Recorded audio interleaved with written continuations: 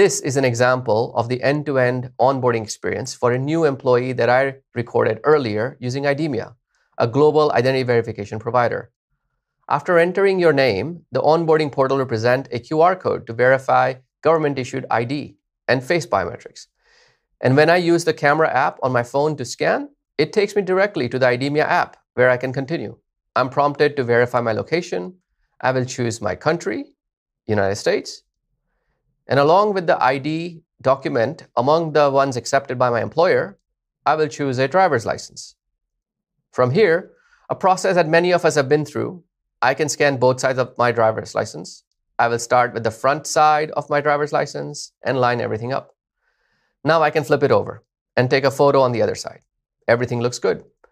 So I'll submit these photos to continue. And in seconds, I have my verified ID from IDEMIA.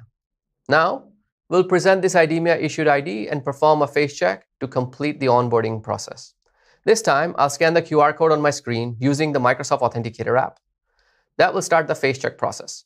And here, I've got the camera in selfie mode, and you can see that it's taking a sequence of photos as a liveness check.